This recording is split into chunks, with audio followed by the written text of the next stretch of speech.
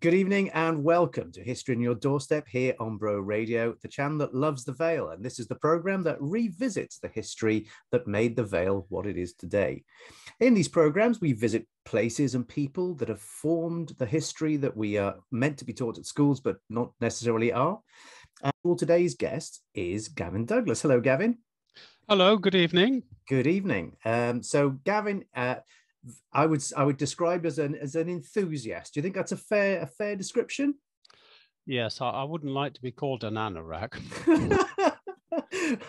so shall I keep quiet about the model railway we were looking at? Yeah, well, no, let's go for it. Oh, it might crop up. Well, in the programme, we're going to be looking at the earliest days of the railways in the Vale, what brought them here, who brought them here, what they were doing, where they went. Then we're going to explore in a bit more depth a couple of landmarks that might be familiar to people. First of all, the famous viaducts that we have, in particular Porthkerry, which is probably the most iconic, the one you certainly see the most on Instagram. And when also something that might be familiar to people who knew Barry in the 60s and 70s, the old locomotive graveyard. So we'd be talking about that. But let's kick off by going right back to the beginning. So as with most things in the development of Wales's more recent history, at the forefront of it was industry, was iron and steel and coal. And the railways were no different. Our earliest railways were there specifically to get those products to market. So in terms of the earliest railway lines and locomotives that we had here in the Vale, where did it all begin for us? I think we go right back to the beginning, to the Merthyr Iron Works, Crawshaw's Iron Works, yeah. And we have the Cornishman Richard Trevithick, a steam engineer who built a locomotive. He built a lot of pumping and winding engines, but this is a locomotive called Penny Darren, and there was a bet to see whether or not it could pull I think it was 50 tons of coal or iron down to Abercynon on what was called a plateway or a flangeway. These were not quite rails, but flat plates with an edge that wagons could run around. And the locomotive was successful. Yeah. But there really wasn't another successful steam locomotive in these parts for another 20 years. So a lot of the early colliery tramroads, as they were called, used horses for haulage. Oh, and of course, there was also a canal network, going all the way up there as well. There was, I do know a wonderful anecdote actually about how true this is, I don't know. But as you know, I've done quite a lot of research into history that is around pubs. And there's quite a famous story that after they had managed to demonstrate the capabilities of the new locomotive that they'd pretty much just invented, they all decided to go out and celebrate, but didn't really take the precautions you're meant to take when you finished using a locomotive, which resulted in it exploding while they were celebrating its launch down the pub. So yeah, maybe not quite what they were after, but no wonder it took them 20 years to get back on that page. It probably took them that long to repair it. It did have a problem on that competition because the pump apparently wasn't working, and they managed to get all the way there on one boiler fill, but they couldn't fill it up. So if they hadn't dropped the fire, the same result would have been the end of the day. So not as great a resounding success as you might have hoped for. But anyway, they won. So what can you do? So that's what started the locomotives coming down to us. But where did they first come into the Vale? Where was the point of entry as such? The first Vale line really was the Great Western Broad Gauge that was laid from Chepstow to Swansea, which came through in 1850. But it was a fairly northerly route, passed just to the south of Clantrisant. I think the station there is 2 miles from the town. Right. And it really missed out areas like, our Vale towns and the coast. Yeah. And what was that predominantly just carrying? Was it carrying passengers at that time? Or was it predominantly just freight? It was both, but of course there was a huge outlet already for South Wales coal, particularly around the Bridgend area, and that was needed in England for industry and for locomotives. So there would have been a lot of coal trains going all the way through in those days. So what changed that then? What was the catalyst that saw further lines through other parts of the Vale? Well, the thing that really developed was coal and industry and ironworks. We also had the valley lines beginning. So you had the Taff Vale Railway, which had its heart around Pontypridd, and further east, the Rumney Railway, which ran through Ystrad-Mynach, Caerphilly, Bargoed to Cardiff Docks. So both these lines ran down to the Bute Docks in Cardiff, where previously there had also been a canal. And there's another railway to the north of that, the Brecon and Merthyr, which nowadays we've got the preserved narrow gauge Brecon Mountain Railway there, but from Torpantai to Talibont and Nusk, this railway had a fearsome gradient of 1:38. I mean, it's the absolute limit of steam traction. So it was always challenging to run that one. Yeah. And gradually they found out, and more collieries appeared, especially around the Bridgend area. Yeah, there was a lot, particularly in the sort of the Garw Valley, the Llinvi Valley, and also around Aberkenfig and Kenfig Hill and all those sort of places around there. So some people look to connect these mines to the sea. So there was a thing called the Ogmore Dock and Valley Railway, which got an Act of Parliament in 1883, and it hung on for a number of years. A major problem, as we discussed earlier on, was Tusker Rock, which was a major threat to navigation. So just to clarify, this wasn't just a railway line. This was a whole harbour being planned for the estuary of the Ogmore River. It was a dock, and a railway line to connect the collieries up the valleys. Yeah. And as always, the Great Western Railway had an influence, and I think because they weren't keen to support it, it eventually got killed off. Well, what really killed it off, Graham, was the Tusker Rock. Just made a dock there impractical. Well, it is a ridiculous place to put a dock. I mean, if you ever see the surface of Tusker Rock, it's like an elephant's graveyard. It's just full of bits of boat sticking out from across the centuries. Then there was another proposal way back in 1872 for a Bridgend and Barry Railway proposal. But that depended on there being a railway between Cardiff and Barry in the first place. And that didn't happen. In fact, that happened incrementally by joining up with a couple of short lines that came out from Cardiff to places like Penarth and Coggan-Pill. So at that stage, that line didn't exist. So the Bridgend and Barry Railway proposal stayed on paper, really, and never got an Act of Parliament at that stage. Right. Meanwhile, the Taff Vale Railway, which I told you had centred around Pontypridd, they put out a branch to Cowbridge because that was to tap into the sort of agricultural riches of the Vale. And of course, from Cowbridge, you could get right into the heart of the valley systems at Pontypridd. And it got an Act of Parliament in July 1862 and opened in 1865. And there was always an underlying agenda to extend that line to Aberthaw, where there was a lime works, and as we know, an old port where I believe John Wesley came across from Cornwall on one occasion. Well, so he came across a lot. He was very just tapping into our previous guest, Sir Brooke Boothby, at Funmun Castle. He was a regular guest at Funmun Castle. He was very close to the Joneses who lived there. So yes, and prior to that, the port at Aberthaw was the main port for this part of Wales. It's far bigger than anything in Barry or Cardiff. It was certainly in the sort of Tudor period. It was tremendously busy. So yeah. So were there plans to reinvigorate that old port and get it back into action?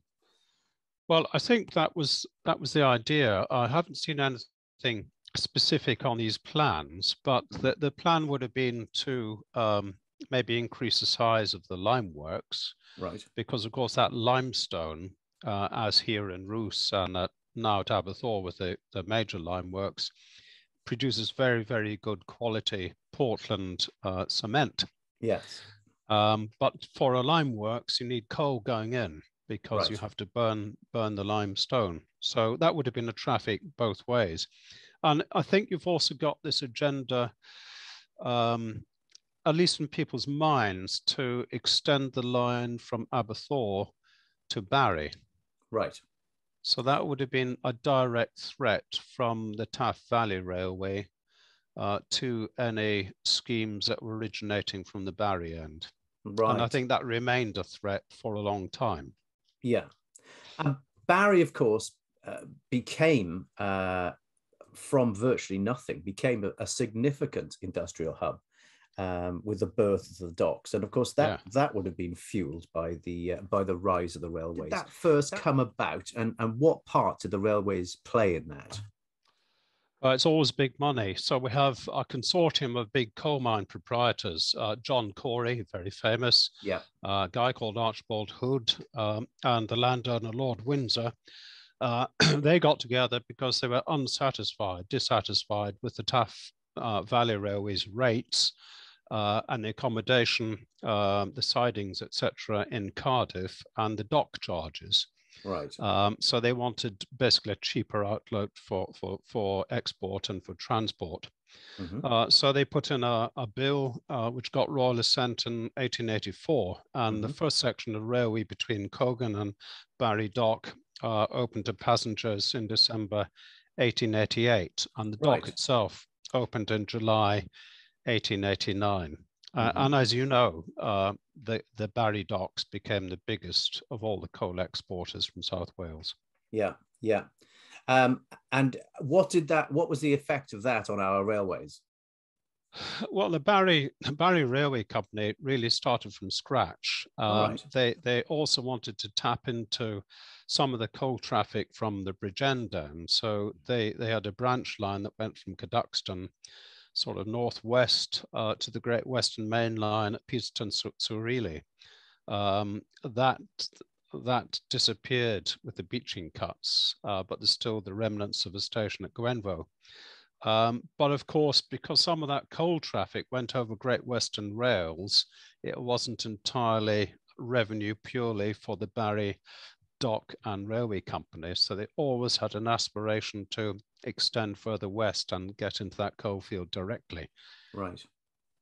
Okay.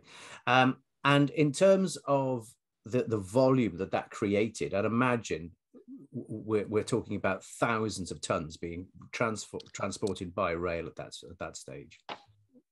We're talking millions of tons. I'm looking at a table here. I'm looking for 1914 Vale of Glamorgan Railway, Coity Junction at the top end, over 1 million tons. Cowbridge Road Junction, 69,000 tons. Total tonnage that year, 1,150,353 tons. Wow. So you're looking at lots and lots of trains of about 40 wagons a time. From a standing start, that is quite astounding in such a short space of time. Yeah. Absolutely. And so from an engineering point of view, I mean, it must have presented obstacles to get a railway line capable of transporting those sort of levels across what was largely a very rural area.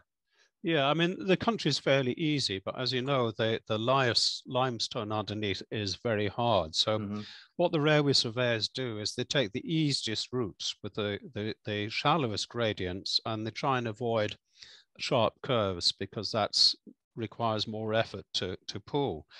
And what they try and do is, if you have to make a cutting through a hill somewhere, you want to balance that with an embankment to use the spoil.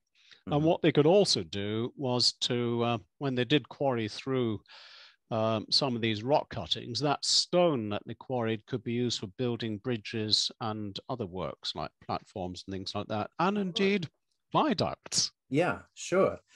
which brings us neatly on to certainly our most famous viaduct, which, as I gather, we're very lucky to have. Wasn't it absolutely beset with disasters from the beginning? Yeah, I've just been reading before we came on the Board of Trade inspectors from the Railway Inspectorate's initial report about it, and he said there were a number of shortcomings with the design.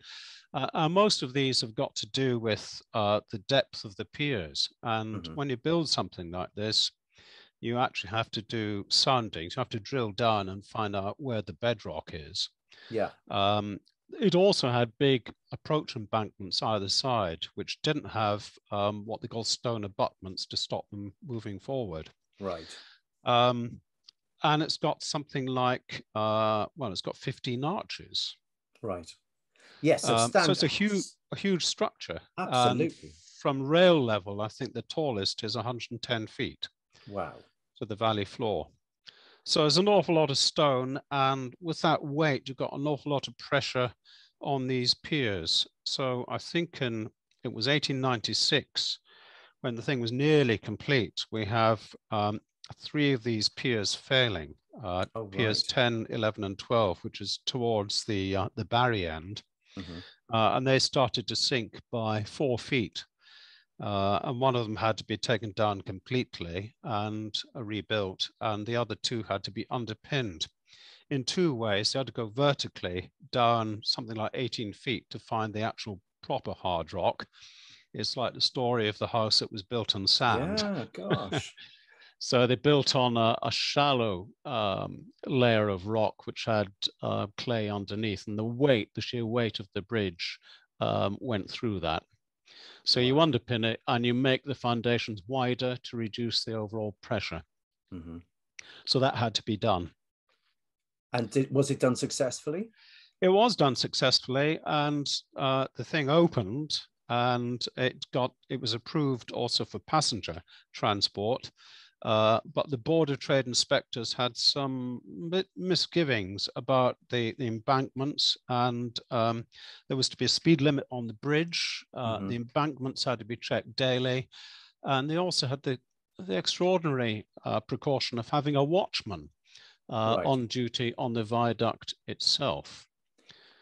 Wasn't this all at the recommendations of a former military engineer? Yeah, it's a guy called Lieutenant Colonel York, Royal Engineers, and in those days, and until recently, the Board of Trade Railway Inspectorate, who passed new railways for approval for opening, they were all military engineers, because the Royal Engineers used to operate railways for the army before other organizations took that on. And these guys were trained civil engineers, so they understood everything about bridges, embankments, earthworks, all that sort of thing. And do we suspect that he wasn't altogether happy with the design of the one at Porthkerry? I think he wasn't altogether happy with it. And when a further disaster occurred, it was a sort of, well, I told you so. I knew I wasn't very happy with this. It says, for example, it said the viaduct is a handsome work, but its design presents several features which are open to criticism. The arches are very light. So basically, when you build an arch, you do it over wooden formwork, and you make layers of brick to form the arch. And I think this bridge had 6 layers of brick, but there should have been either 7 or 9. And furthermore, they used lime mortar, and you know from your experience of lime washing Porthkerry Church. We'll come back to that. You can come back to that. But concrete cement should have been used. Right. And he said the actual ground force on the base of the piers at 7 tons per square foot was excessive, which implies that there was a risk of them sinking, which in fact did happen, Graham. Yes, it did. So he knew what he was talking about. Didn't the embankments collapse as well? Yes, there was a problem with the embankment, I think, at the other end of the bridge, because they are very tall. And basically, it started spreading at the base. And to check that, because there was no wall, no abutment holding it back, they put in some very large rocks around the base, and that seemed to check it. So that was a fix that worked. So how did they get round all of these problems? What did they have to do? Well, eventually, on the 10th of January 1898, at just after the 7 a.m. morning passenger train had gone over, the watchman, now whether he'd been there before the train passed or not, we don't know, but observed number 13 pier, which is 2 from the end, at the Barry end, sinking. And the viaduct walls bowing outwards. Was this while the train was going across? No, the train had just gone over. Right. But it could have been a sort of, another Tay Bridge disaster with a passenger train going over the edge. Oh, dear. So they had to close the bridge, Graham. Wow. So but there's no alternative. Surely if the bridge is closed, that's it. The line. Yeah, the directors had an emergency meeting and they brought in other engineers. They weren't very happy with the original contractor who'd done the work. They brought in a guy called Strain who looked at it and came up with alternate designs. They had about 3 options. They could rebuild the bridge. Yeah. They could build a temporary wooden structure, which they did debate, and they could do a bypass, which in fact is what they did. Quite a long one of, I think, 2 miles, 44 chains, which ran basically from Porthkerry around the head of the valley where the road and the airport is now, coming in towards the Roos end, and it was controlled by a signal box at each end. You can still see traces of that now, I believe. Is that right? I think you can. I think you can, because it must have been fairly substantial. And I think there were 1 or 2 bridges as well involved, over bridges. Right. So you can still, you can trace that route. Oh. Some of it, I think, has been covered by the airfield. Yeah, definitely part of it is underneath, because they had to build that land up quite high to make sure that the end of the runway extension. That is, I think it's under that, quite a lot of it. So they did an extensive rebuild of the viaduct, as York would have intended, and at the end of the day, it's the rebuilt viaduct is a very stout structure, and here we are today. And I took a beautiful picture of it just the other day that had lots of likes, and I think that's what really counts. Yeah, it's a wonderful piece of engineering. It is. It's fantastic, and it's reminiscent of one of the prevailing sites of the Vale of Glamorgan, without a shadow of a doubt. We're now going to talk about something which put Barry on the map for an awful lot of people. But I remember I must confess, I'm not from Barry, but the very first time I ever came to Barry, I think I was a wide-eyed 10-year-old boy, and as the car I was in came over the peak of the hill, and you could look down towards the sea. For the first time, I saw what people from the town will identify with as the locomotive graveyard, a never-ending line of locomotives. Now, I'd never seen a locomotive in my life at this point. They were not certainly being used every day on the railway lines. But weirdly, if I was ever asked to draw a train, I would have drawn a locomotive, and I can't really put my finger on why that was. But there was this amazing place. Now, what do you know about this place, Gavin? Well, you've got one thing right, Graham, which is to call an engine a locomotive, because one thing that really annoys me, it's people describing engines or locomotives as trains. I could so easily have strayed into that territory. That is what the locomotive pulls. Yeah, there's a guy, very famous man called Di Woodham, who had this scrapyard and a contract to break up rolling stock from British Railways, which was going through this ambitious modernization plan to scrap steam altogether. It happened in the last steam train was a special, the 15 guinea special, that ran, I think, from Liverpool in August 1968.